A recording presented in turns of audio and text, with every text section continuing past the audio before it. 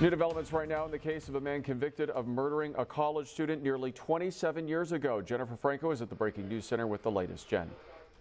That's right, Peter. A Monterey County Superior Court judge sentenced Paul Flores today to 25 years to life in prison without the possibility of probation for the 1996 murder of Kristin Smart.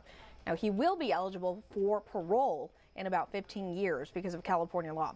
A jury convicted him in October on first-degree murder charges. 46-year-old Flores was a former classmate of Smart at Cal Poly San Luis Obispo.